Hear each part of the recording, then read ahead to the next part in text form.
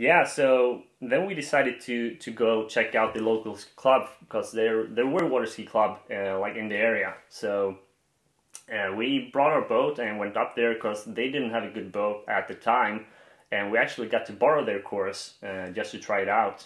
And we skied a couple of sets, and that was just such an eye-opener. You know, skiing for at least the better part of 20 years and then have something to chase, you know, the buoys, that was amazing, like pouring gasoline on the fire.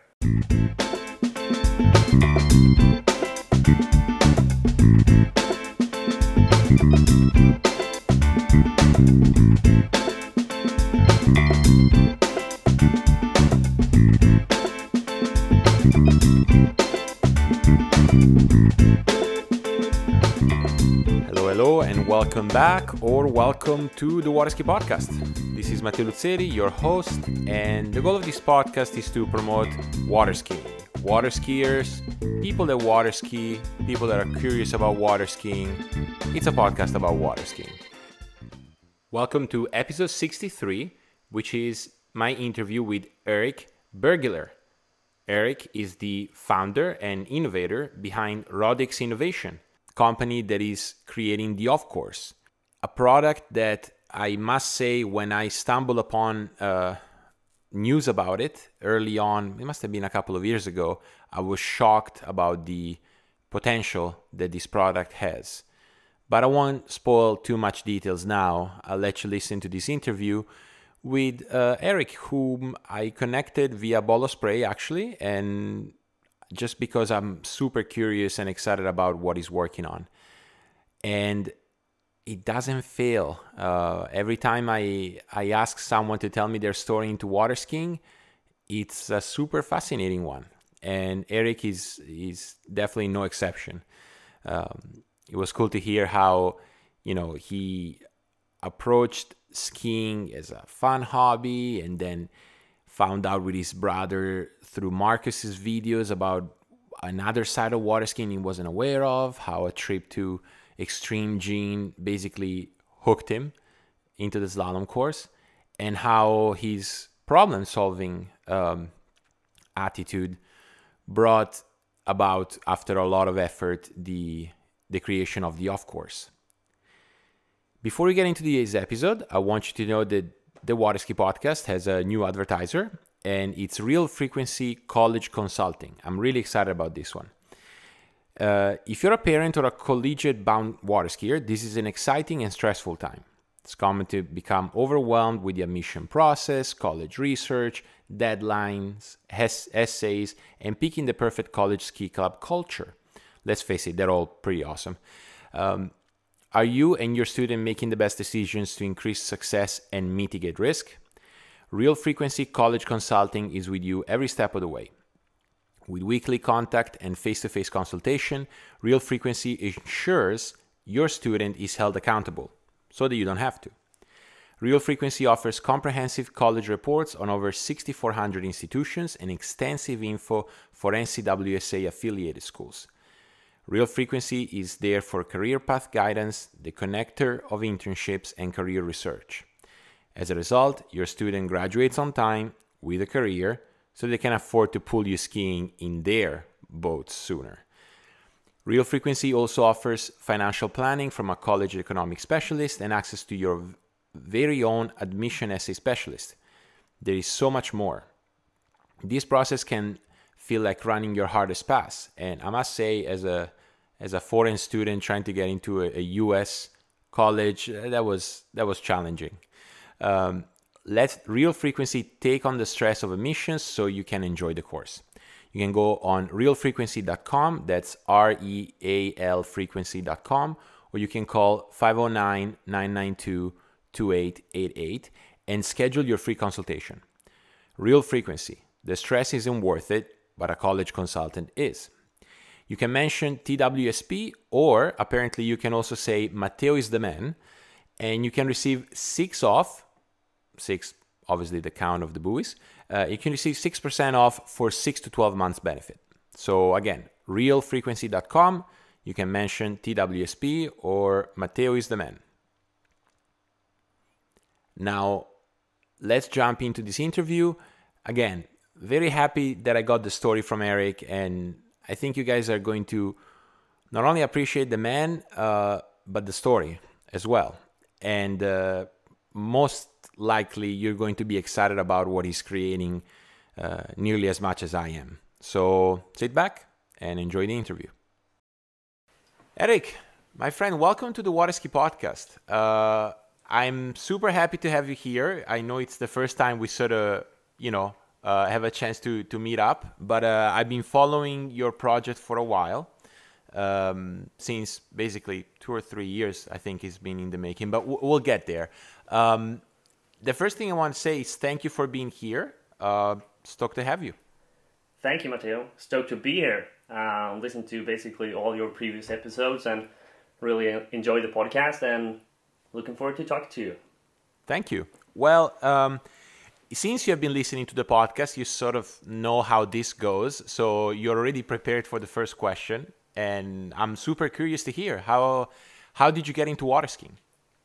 I grew up in a rural area with a lot of lakes. And my family did a lot of outdoor activities, like alpine skiing in the winter and skating. And water skiing was part of the summer activities. So we always had a boat at the local lake.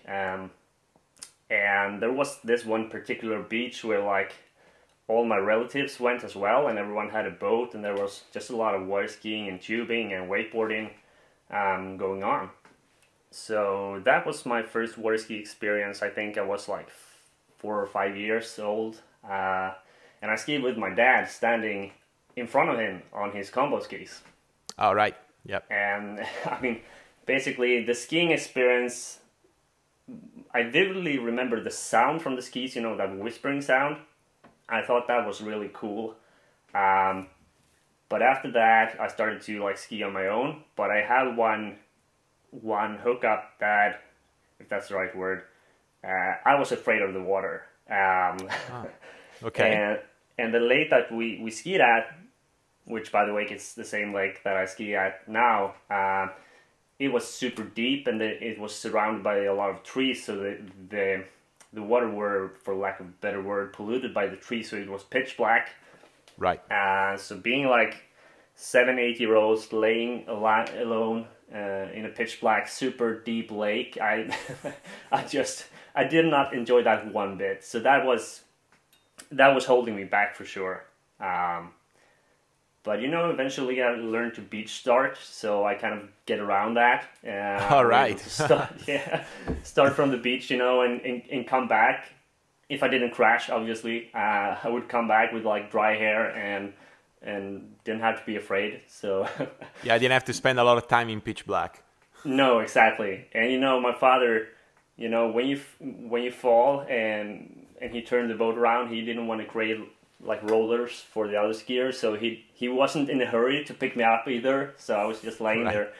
Yeah, but that kind of went away, and I mean, this was all super recreational. I didn't have a clue about competitive skiing or even slalom courses at the time, but really enjoyed skiing. And then a couple of years later, I met a guy who had his own boat and a cabin at a lake, and he was my age, and it was pretty sweet because his parents, they flew to Thailand for 8 weeks each summer, so we practically lived in his cabin and only left when we needed to buy groceries and gas, and we just skied all summer long. So no way. Yeah, that was gig. cool. That's a good gig, and he was much better than me as well in terms of technique, so I was able to pick up some tricks from him. Nice. Did you guys have a course there, at his cabin? No. No Still no course in sight for me. Okay. And I must have been 16, 17, something like that. And then I kind of lost skiing for a couple of years. Went into this whole, motorcycle, dirt bike, cars, kind of vanished in my garage for 5-6 years.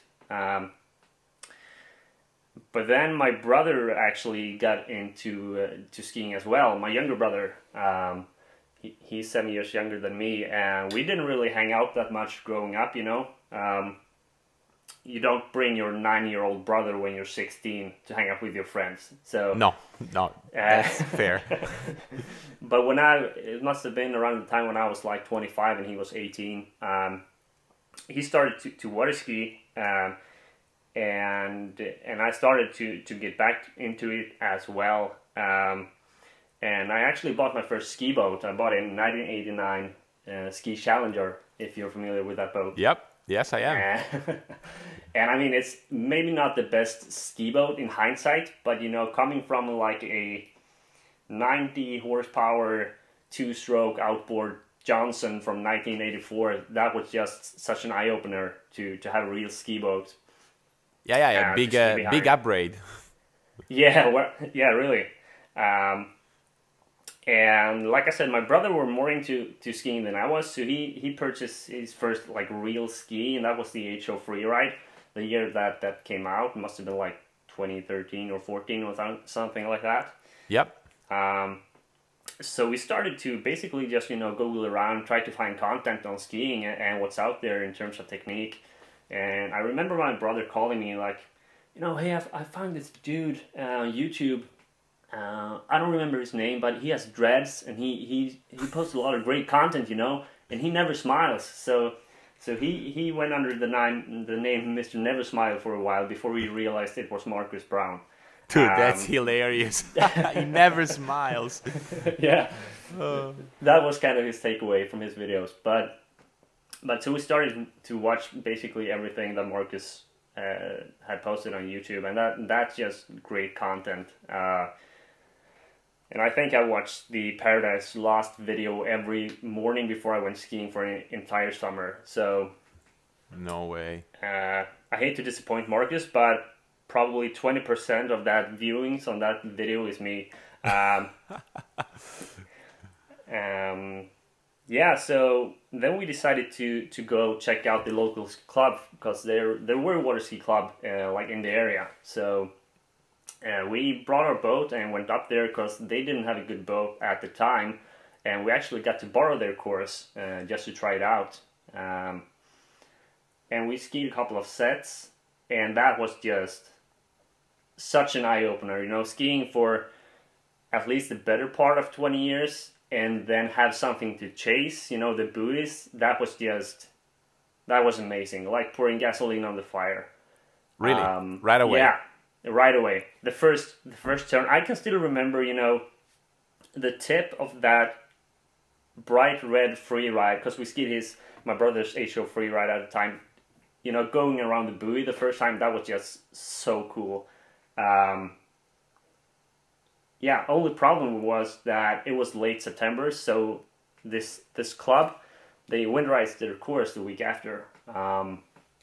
So we were kind of left hanging. Right.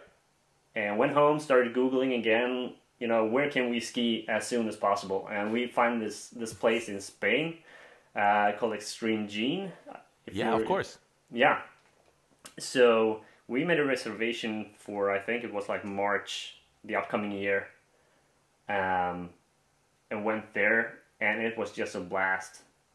Only problem though, we skied a couple of sets in September, and we went down in March. Haven't really done that much physical activity during the winter, and we had made a reservation for 4 sets a day for 5 days in a row. So I've never been that sore in my life before or after. And since you know it's a pretty remote location, so we had to take our rental car and go to the next town to buy tape to tape our palms because they were just bleeding, and we were a mess. But it was a lot of fun. So let's backtrack a little second to the course, because I can see how that would be super, you know, exciting after 20 years of sort of like doing turns and having a lot of fun, but sort of on your own rhythm, right? Now you got this thing, which is, I always refer to as a bit of a video game like, which is coming to you and you have to chase buoys. Like, I understand the excitement, but did you also feel, I don't know, like, I don't want to say clumsy, but you know, when you start the course the first time, you're not used to things coming at you, right? So it must have been also off throwing to a certain degree. Yeah, I mean, I would say that was the time I realized that I wasn't that good of a skier that I thought I was, because, you know, like in my sort of circle of friends, at the time I was by far the best skier, because everyone was just free skiing for fun, like a couple of times a summer, whereas I did it much more than anyone else. So that was, yeah, I mean, it bummed me out a little bit, but still, like you say, it's the fun kind of turn that around anyway. So yeah. So go ahead. Sorry. No, I'm just wanted to say that I'm still a lousy skier.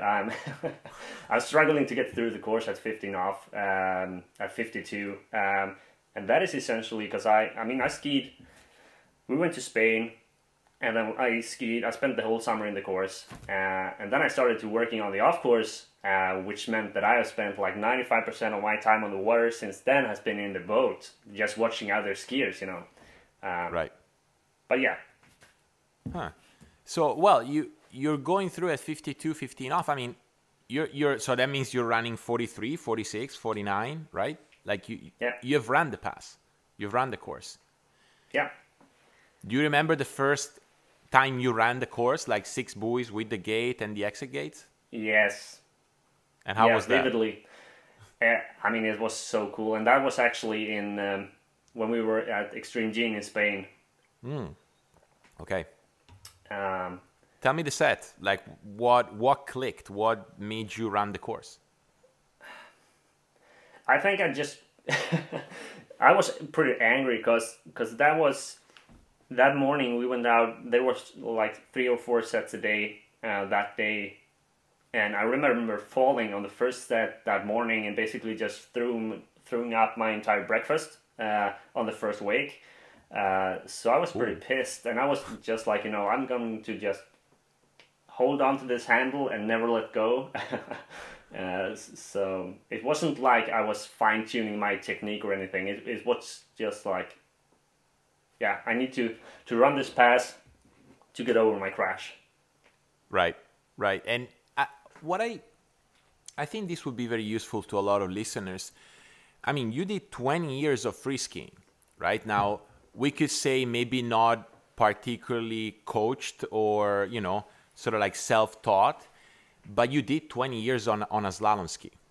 And what I'd be curious to hear was, as you tried the course and you discovered this thing and you wanted to get 6 buoys like anyone else, what was the most challenging part? And on the other side, what was the thing that 20 years of skiing helped you in trying to run the course? That's a good question. I think, I mean, the 20 years of skiing certainly helped, like in terms of like, you know, like only the habit of being on one ski and to handle that ski. But I mean, yeah, you kind of put me on the spot here. No, I might give you a little bit of context so that maybe it helps you, you know, like think back, because, you know, in a sense, if you started skiing or were part of a club with a course from the beginning, all you do outside of the course becomes a function of, okay, now you're ready, Erik, let's go in, you know, and let's turn 1 ball and see if you can get 2 ball. And then, of course, you could be a little bit better coached with, you know, okay, here's a drill to learn how to turn 135. Here's a drill to turn 246. This is how you approach the gate, all these things.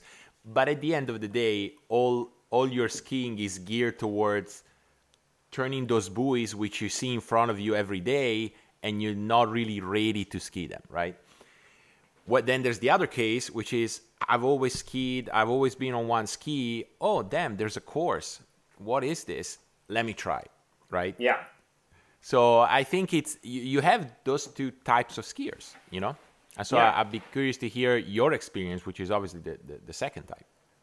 Yeah, and my experience is that, I mean, like I said, when I was growing up, no one really knew what they were doing in terms of technique. So they were just, you know, you can go ask someone that you thought skied better than you, and you would get some advice and kind of pick up on his skiing, but that type of technique were not applicable in a course. And I would say like the biggest like change for me, I know there's a lot of talk like on social media and ball of spray regarding like how much is gear and how much is technique. And for me, I mean, there's a certain, I mean, I skied on the worst ski possible till I was like 20 years old, 25 years old, because I had no one to ask, and I basically just, you know, went on Blocket, which is like the Swedish version of Craigslist, type in slalom ski, find an old Connolly that I bought, and thought that was super cool. And I actually skied that one right up until I went with my brother to this water ski shop or pro shop, which there basically is just one or two of in Sweden. But we went there. My brother were to buy the HO Freeride, and the guy that has the pro shop asked me like, "Hey, what do you ski on?" And I was like, you know, I ski this Connolly. I think it's like 62 inches long, and he just stared at me, you know. And that guy is pretty. He's famous for speaking his mind. So he just like looked at me and like, "Hey, are you stupid? Or why are you skiing a kid ski?" And I was like, I didn't know better, you know. Right, sorry. Yeah, I'm sorry. I'm so sorry to disappoint you. But that was a huge eye opener for me, because then I bought a radar ski at the shop as well, and I mean that transition from skiing a 20-year-old 63-inch Connolly jumping up to a radar Vapor, that was just, you know, right. So I would say that improvement in terms of gear, that is like, I have never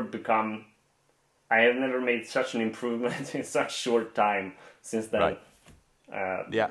And I mean, listening to this, being a, like, you know, professional skier or hardcore course skier, it might sound like I'm making this up, but I'm not.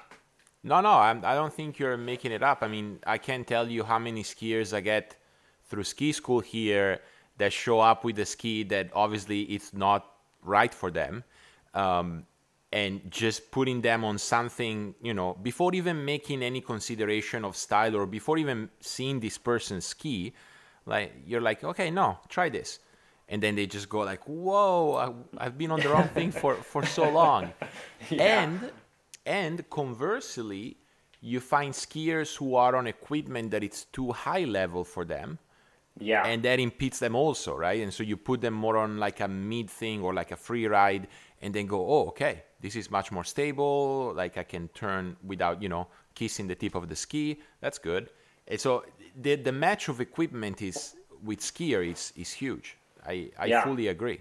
Like I don't know that it's necessarily, is it the technique or the ski, but it's more so, are you on the right ski for you? You know, that's the main thing. Yeah. You know.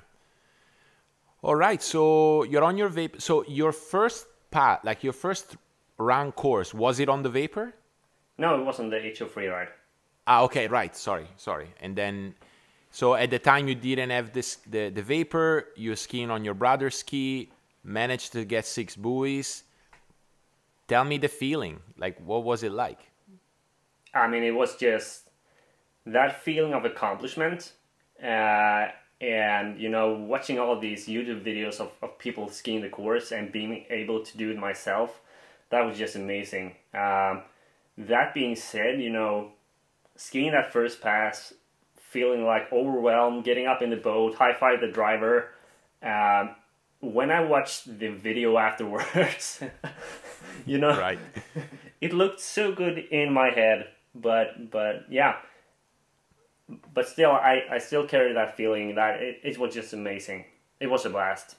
That entire weekend, you know, skiing the course and being able to improve that fast. And I think that was the best decision, like, you know, just skiing the course a couple of times the previous fall, and then go down and get some proper coaching right away. So I didn't spend like 3 seasons in the course before I got coaching. I think that was just great, because then I was able to I mean, I still carried a lot of old bad habits from my free skiing into the course, but if I were to spend like years and years in the course without coaching, I would have been, that process would have taken so much longer. So that was great that we were able to do that. Yeah, very smart. Early on.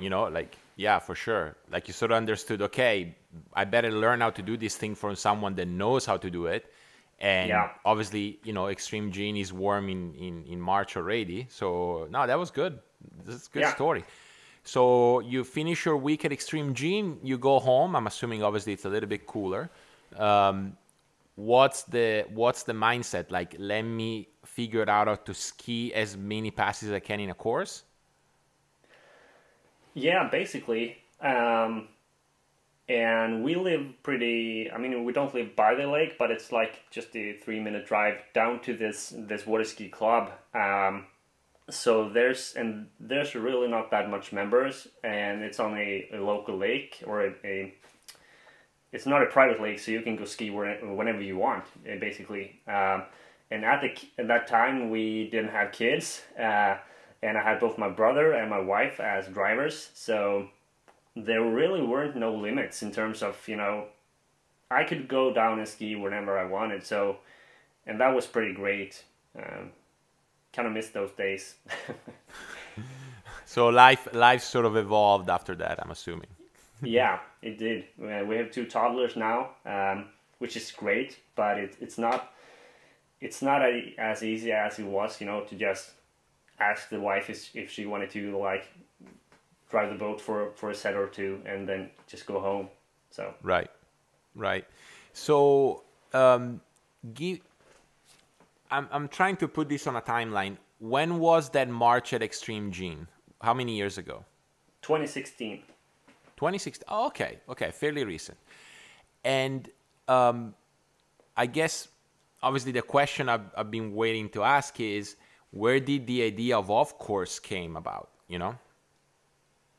I mean, it came about like right away. I would say like right after we arrived back from Spain, because this course at the local club where I ski, it is always at the wrong side of the lake, so to speak. Right. There's always windy, and it's a long lake, but it's very narrow, so you can see to the other side without the problem, and there's always glass on the other side.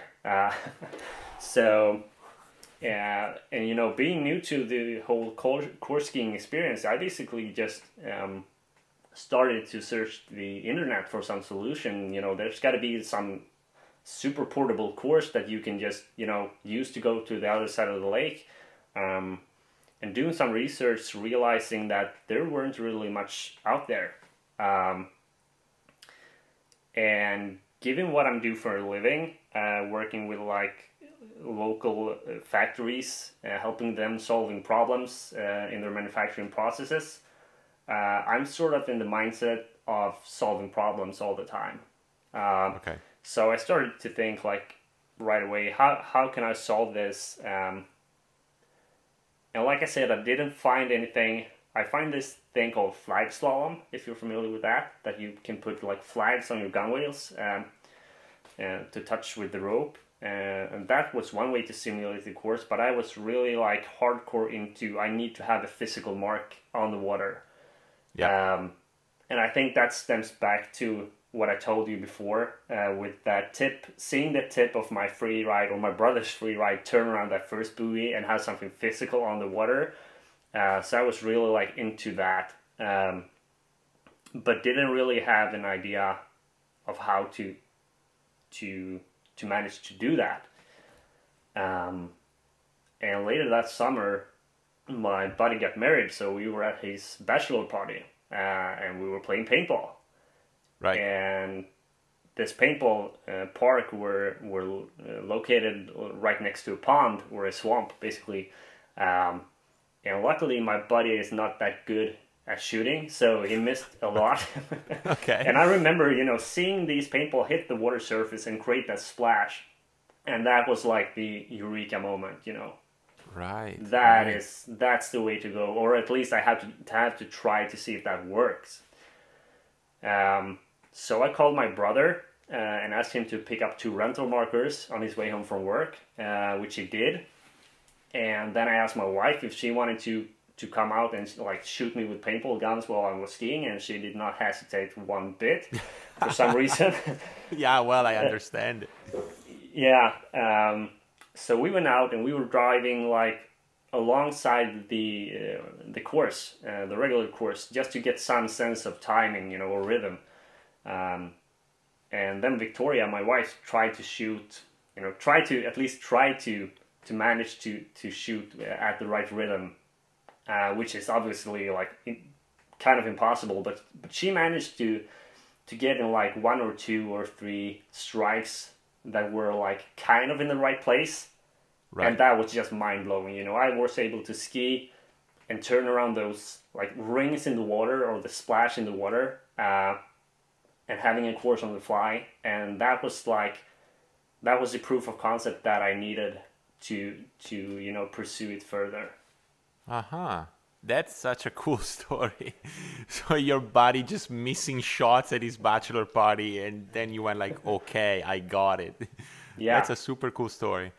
And I like, I don't know if you ever seen the Edge in the Water DVDs that came out in the mid 2000s. Have you ever seen like Parrish skiing with his dad shooting paintballs at him? No, but I heard about it. Yeah, it was a pretty funny thing when it came out. You basically, I mean, the father and son dynamic with the Parrish is really cool. And in as much as your wife didn't hesitate, so didn't CP's dad. But the goal there was to actually, you know, shoot him. Hit him, yeah. Yeah, hit him. Well, that's cool. And so the early days were basically this. Give me a sense of the early days attempts. So you went with markers, your wife trying to simulate the timing of the buoy, which, you know, great job. Like, I wouldn't want to play paintball against her. No. And then where did your mind go from there? Like, were you thinking something on shore? Like, where did you go from there? You know, I instantly jumped to, you know, trying to build a prototype. And at the time I was contracting at this local factory that had a machine shop that I could borrow.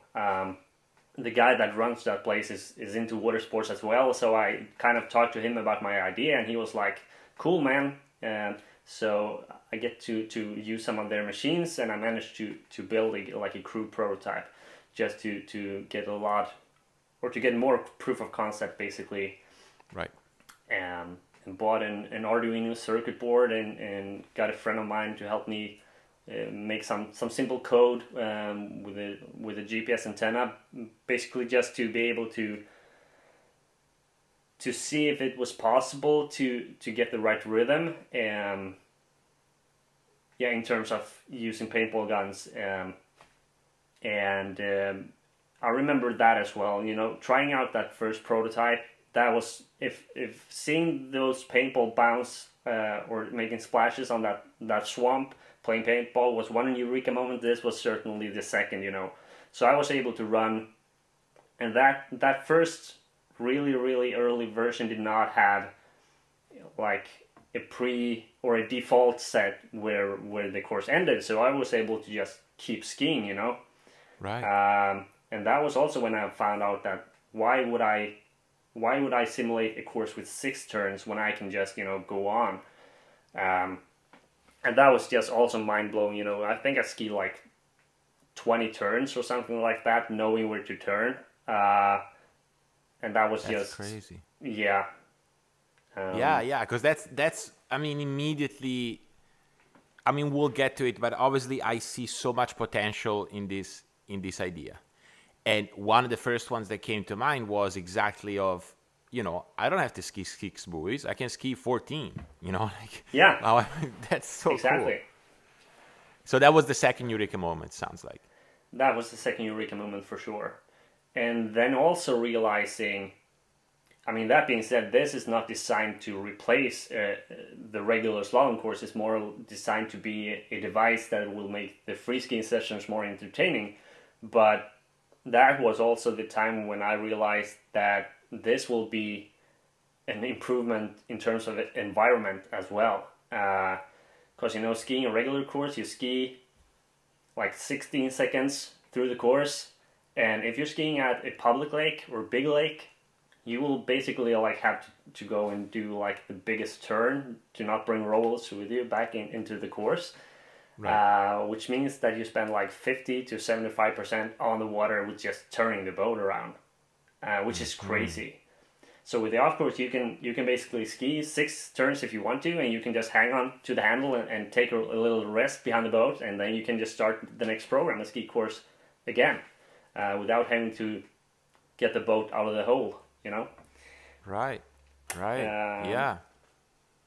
But yeah, so then I started to, went back to Google, started to try to, how do I make my idea a product, or how to, and then I found, and I think it's worth mentioning that Sweden is really like a hotbed for innovation, and always has been. So there's a lot of good like systems in place with sub-governmental entities where you can go and get coaching, and you can get some initial funding. And then I find this 1-year certificate program that was called Development in Innovation, and you had to have an invention to apply.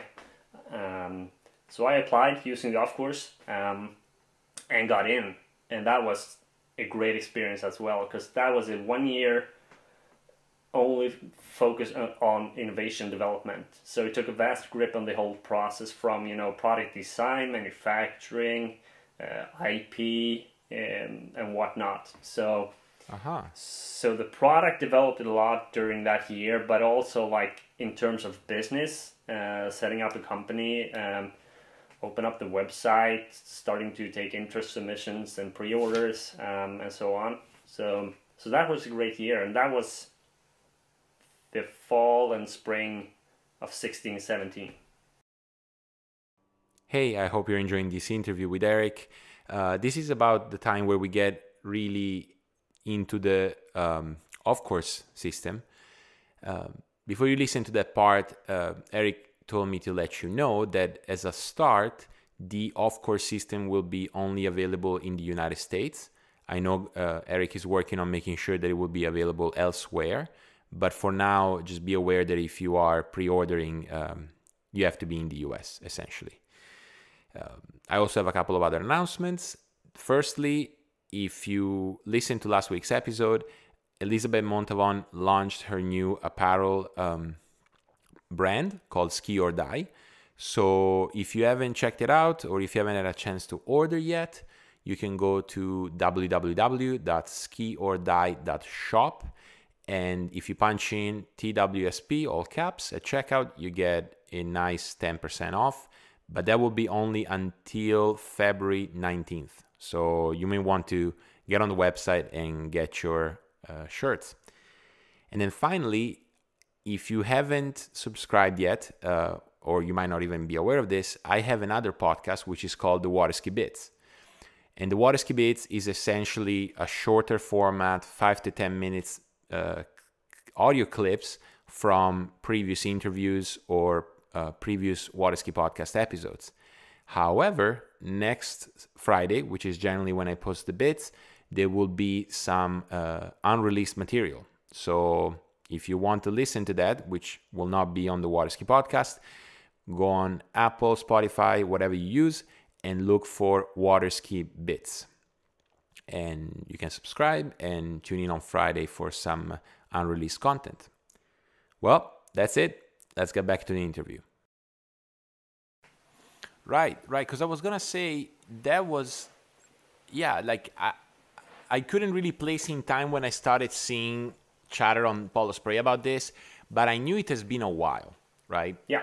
And I really like how this experience allowed you to progress, because it sounds, I haven't, like, maybe you can clarify to me what you do for a living, but it sounds a lot like you're the problem solving hands-on person, but that doesn't necessarily translate into creating it, selling it, producing it, all these other aspects which might not be your day-to-day job. Exactly. Yeah, so I mean, I had that problem-solving mindset from before. My father has his own manufacturing facility, so I kind of grew up there and grew up in the mindset of sort of efficient manufacturing. And he has always had this, for the lack of a better expression, but like farmer mentality, you know, where you have to, and I mean that in a good way, where you have to solve the problems that occurs with the parts that you have on the shelf. Yeah. On the given day. So I think that it like forced him to be very creative, and working closely with him during my upbringing, I think that kind of rubbed off. It's interesting because I would say that's also the anywhere ski club mentality. You know, like classic example, your binding plate breaks, you don't have a bigger screw. Are you gonna fix the plate on the ski so you can take one more set before you go to the hardware store? You know. Yeah.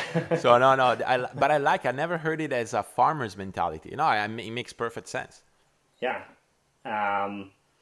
Yeah, so, and then I studied technology and entrepreneurship during high school, and actually right after high school I went on to start to work as a contractor for the local factories, basically, working with their manufacturing processes and in general problem solving, and also a lot of like repair and maintenance of industrial machines.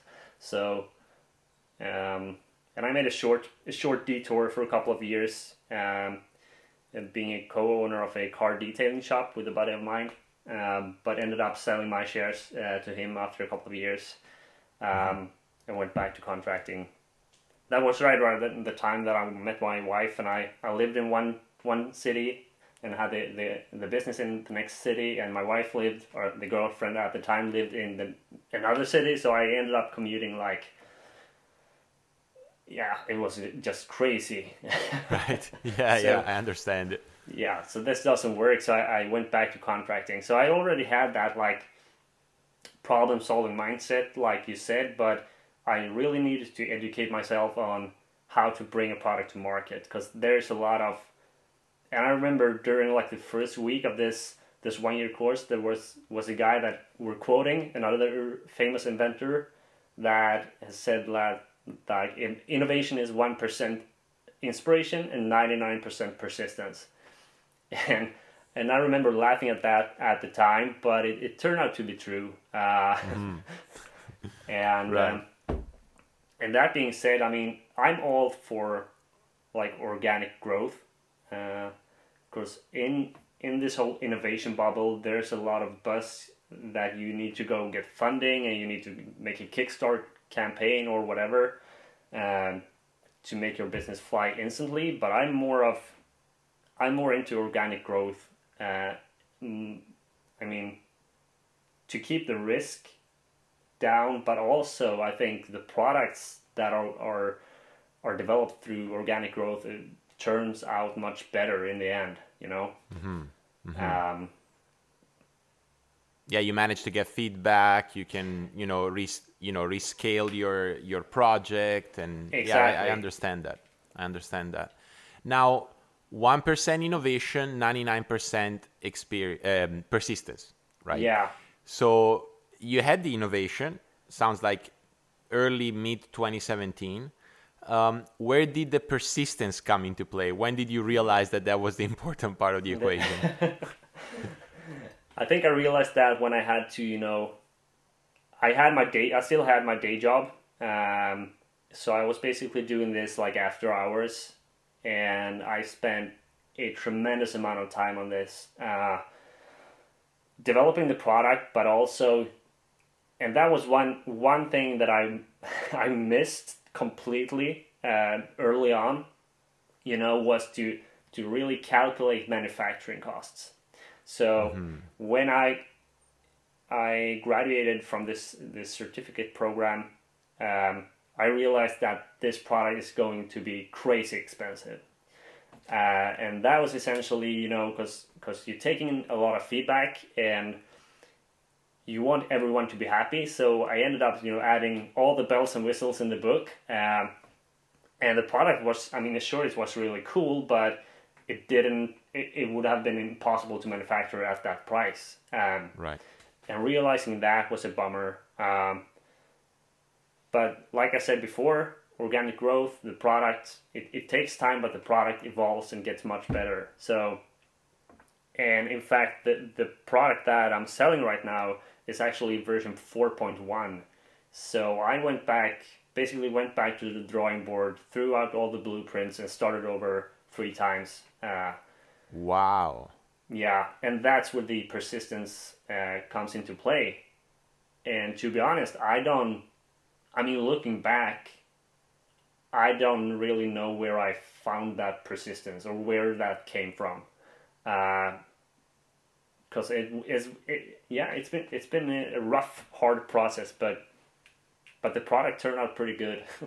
Yeah, no, and we're gonna talk about the product, but I'm still curious about where that persistence came from. Like, do you think it's more like, I don't know, your personality, like sort of like I like the analogy of the farmer mentality, which apart from do the best with what you have, in my view, is also get it done, right? Yeah. So do you think it's more that, or is more just like passion for skiing? Like, what brought you to, spend all those after hours getting this project right? I think it's a combination of those two. I mean, like I said, working with my dad, who is this like persistence like persona, always run his own business, and a lot of like relatives have their own businesses, so kind of having that mindset like from early on, and like you said, you need to get it done, and that in combination with the passion for skiing, and also I would have to get back to all that Marcus Brown content. That was basically what kept me going. Being able to watch videos of really cool water ski stuff and think to myself that I can be a part of that, and I can be able to, he talks a lot, and I know that that's your vision too, like about growing the sport. Yeah. And that kind of became my vision as well, and I wanted to contribute to the sport and be able to, give the opportunity to more people to feel what I felt the first time I saw my ski turn that first buoy. In this case, it's not buoys, but I want to make it possible for people to ski the course wherever they want, basically. So I would say it's cool. Yeah, so I think it's the combination of these two. The mindset of getting things done and the passion for water skiing. Yeah, that's a powerful combo, Yeah, for powerful sure. combo. Now let's get more into the details. Like, what were the challenges you were facing as you were going through the iterations of the OffCourse? Like, what were the things you were struggling with, or that you had to redo?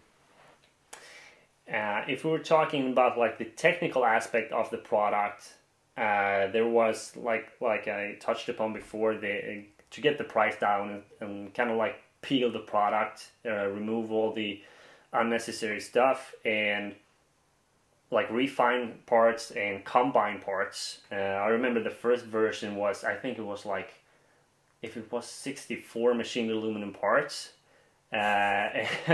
which is crazy in hindsight, but I managed to combine and refine all the parts, so I get it down. The current version is 14 machine parts, and that also means that every part has been a part of this process of evolution. So I'm pretty confident in each of those parts. But in terms of challenges, I mean, funding for sure is a big challenge. And as a start, I had some investors, but that is like very recent. So at the first years, I basically funded this with my paycheck, which meant that I had to work, and basically just wait a couple of months and then do this and that and order these parts. So that was a challenge. And then in terms of technique, I think one challenge has been to find the expertise, knowing who to ask, because the electronic part is one thing that I'm not that comfortable with. So I had to bring someone to help me with that, and to find the right partners to work with. That's been a challenge for sure. That's always hard, right? Like one thing is having the technical knowledge. The other one is, can I work with this guy before I want to, strangle him? Exactly. It happens. It happens. Yeah.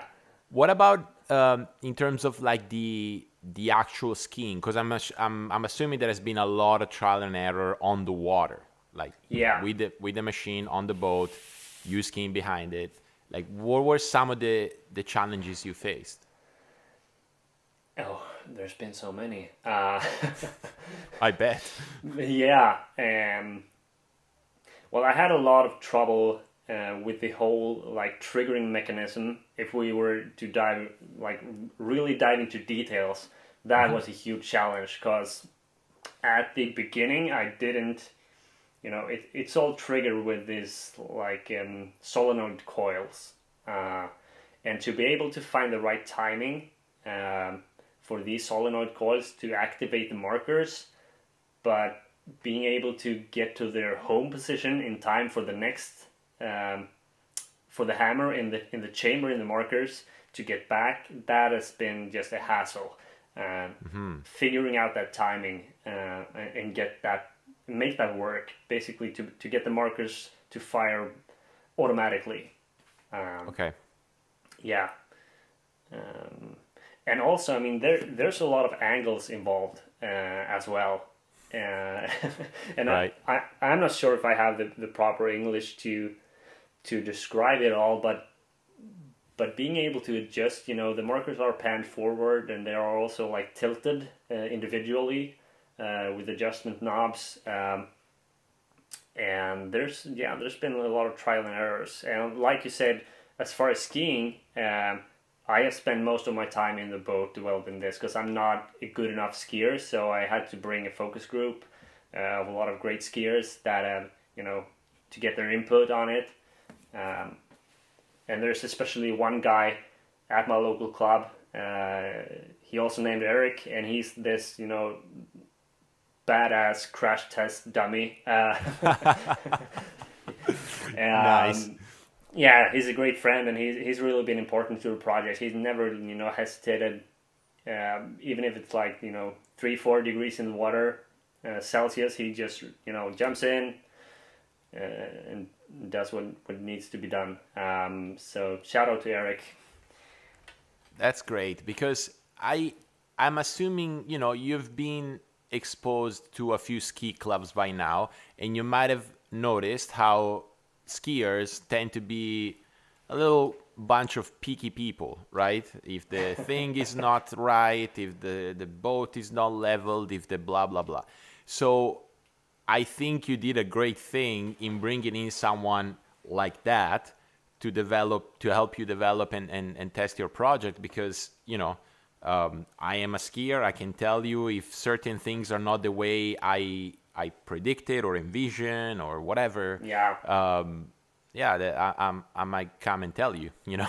So that's cool. I think that was a smart idea on your part to bring someone in who skis the course regularly, who has done it for a long time, and test it out, Yeah, and I had to. And there's a learning curve. It's very like effortless to use, but there's still a learning curve to it, because you have to. Mm-hmm. I mean, in the boat's traveling path, it's very exact or accurate. Since I use one of the best GPS antennas on the market, it is very accurate in that path. But you still have to like adjust course width and calibrate it. So, yeah. And so one of the questions I have is about speed, right? So does your system account for the speed of the boat? Yeah, it does. Okay. It automatically like recalibrates 100 times each second for the boat speed. So you don't have to worry about, adjusting boat speed or anything. It managed that on its own. That's really cool. Yeah. I thought you had to insert some speed, which made sense, but no, the antenna recognizes the speed and adjusts the course accordingly. Yes. Wow. What about the the distance of the buoys from the boat path. Yeah. So that is one thing that you need to, when you get your off course, you need to make like a first time calibration, whereas there's an instruction video for this on the website. If someone wants to go check that out, it's rodicsinnovation.com. That's RODICS innovation.com. There's a lot of... There'll be links all over also. Yeah, there are links all over. Okay. Yeah, great. So there's one like initial calibration that you do basically just to put these indicators on the boat.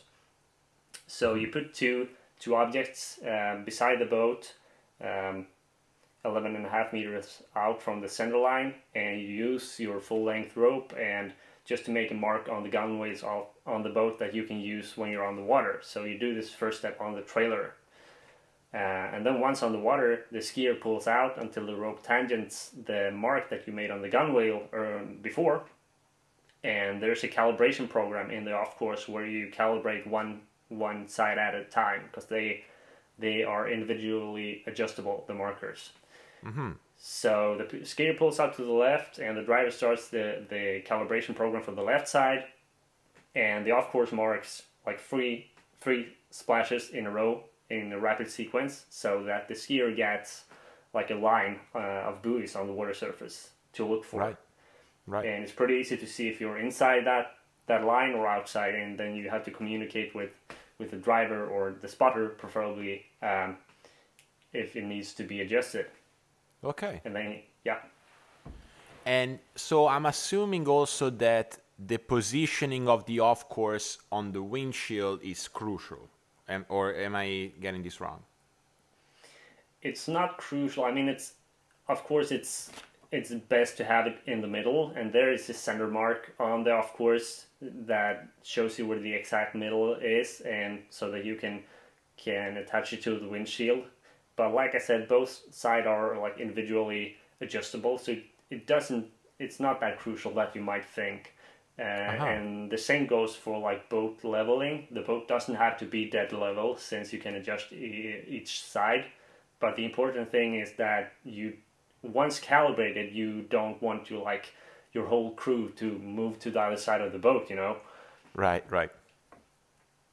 Yeah, I get it. Yeah, no standing up and running around the boat whilst there's people skiing, which is wrong to begin with. We don't want to do exactly. that. But definitely it helps to keep the course right.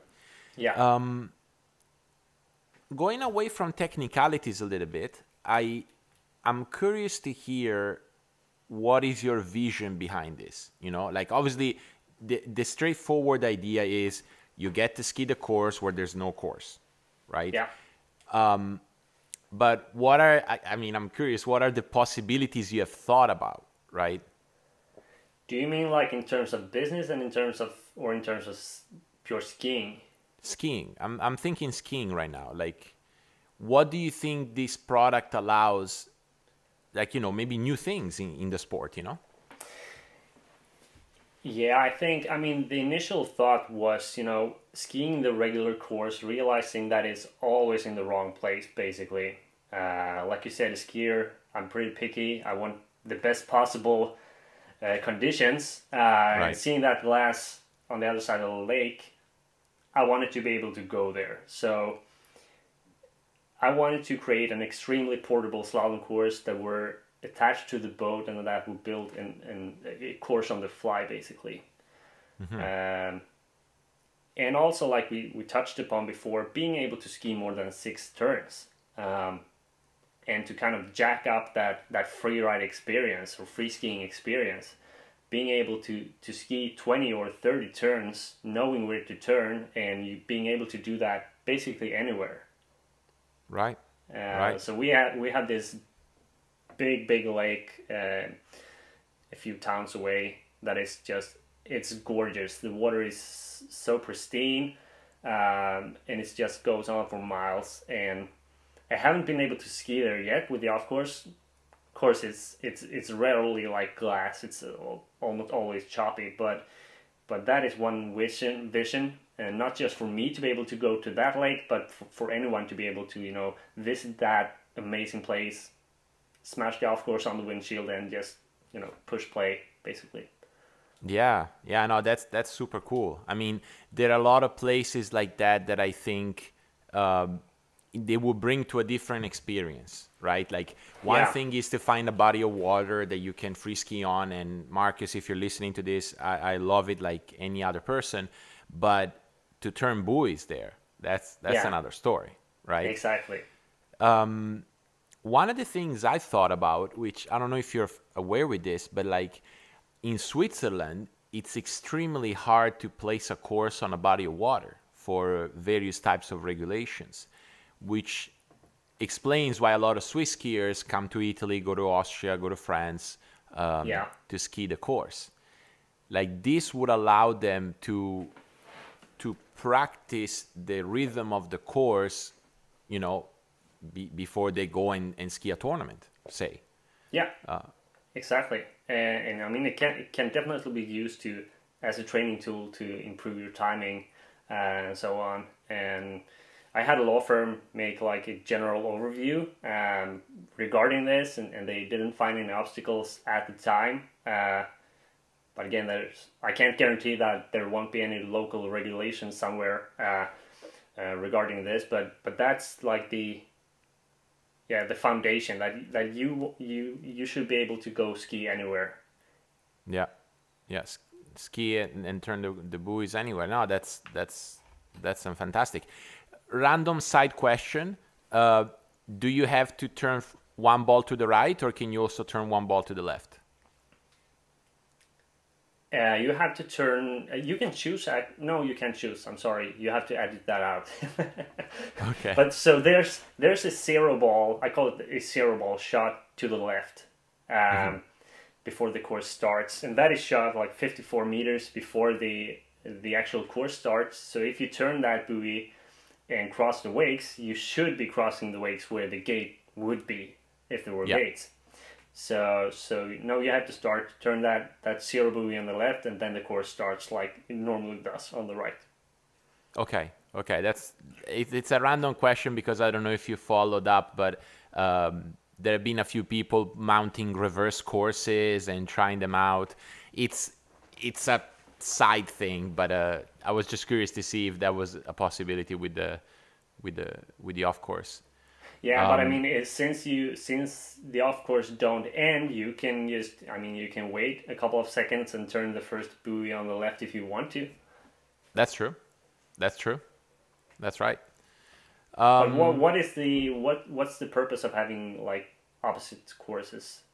So the idea, you'll hear a lot of chatter, a lot of different opinions about this, but the idea is that, say, as a left foot forward, you have an advantage of turning 3 onside turns and 2 offsides. If you take 6 ball out, right? Yeah. So a lot of right foot forwards have said, hey, let's swap it up and see if it's a little bit easier, right? And famously last year, Freddie Winter did it at his site, and he showed that he ran 41 off regular course and then inverted course, right? Oh, okay. So there's been a bit of fun playing around with that. But no, I was just curious to hear. But obviously, the course remains one ball to the right. I mean, that's what we ski, you know? Yeah, yeah. All right. Look, I told you when we sort of connected that I had an idea that I wanted to share with you. And you might have heard it from I might have mentioned in previous episodes, but basically a coach that we had at our ski school sadly passed away last year, and historically he ran a ski school on a public lake, which is the public lake where I grew up, forever essentially. And so one of the ways I thought about paying tribute to him was to ski the lake nonstop. It's about 65 kilometers. Wow. Yeah, it's a challenge. With his boat, which his daughter still owns, and basically loop it, And Wow. I thought, how cool would it be to ski the course where he had the course? And what's cool is that over the years, because I think he opened that ski school in the early 70s, over the years he has had the course at different spots of the lake. right? Wow. Yeah. So the idea was, wouldn't it be cool if I could ski the course everywhere where Jose had a course over the years, right? And that obviously came up, boom, off course, right? That would be awesome. You know, so that was honestly like one of the things that reminded me of your project, and I went, okay, let's see how that thing is going. I remember seeing it a few times, and then I saw how far you've come with that, and I honestly think it could be revolutionary in the sport. And I say that because I interviewed Horton last week, and I have a podcast, and what I've noticed is that there's so many people skiing that we don't know about, and skiing the way sort of like you skied before you found out or got a chance to try the course. Namely, enjoying the sound of the ski, enjoying being outside with friends, and ripping a few turns, right? Exactly. And I just think that I don't think I'm exaggerating here. What the free ride types of ski brought to the water ski community, this product could bring the same. Cool. I really believe that. I'm still stoked to hear that you're on board. Oh, I definitely am. So what are the next steps right now? Can I get on the website and order an off course? Basically, you can. The website is being updated this week with an e-commerce platform, because it has been a little bit like a hassle to order up until now. So, but I had the first batch out to beta testers this fall, sold out in like a week, and I'm actually building the second batch right now, which is also almost sold out. I think it's just like 2 or 3 units left from the second batch, and I will start working on the third batch in a couple of weeks. So what I'm doing now is that I'm taking down payments for the upcoming batch. So you can visit the website, rodixinnovation.com, and make a down payment, and I will set a unit aside from the next batch. And I just want to stress that due to this whole pandemic situation, building these batches has been taking much more time than I wanted to. So if someone listening to this wants their own off course and wants it this summer, I highly recommend that you visit the website and make a down payment as soon as possible. Yeah, I get it. Yeah, especially because it sounds like there's a lot of people that you need parts from. They might have their own issues getting their own parts, or exactly. It sort of scales down pretty quickly. Look, I'm stoked about this. I mean, personally, I have to be honest. I can't wait to try it. Like I can't wait to experience that. Yeah. But on a broader sense, I'm obviously much stoked about what this project can do for the skiing community. Yeah. Look, in projects like this, right, there's always people, you mentioned Erik, our test dummy. Anyone else that you want to give a shout out for helping you with this?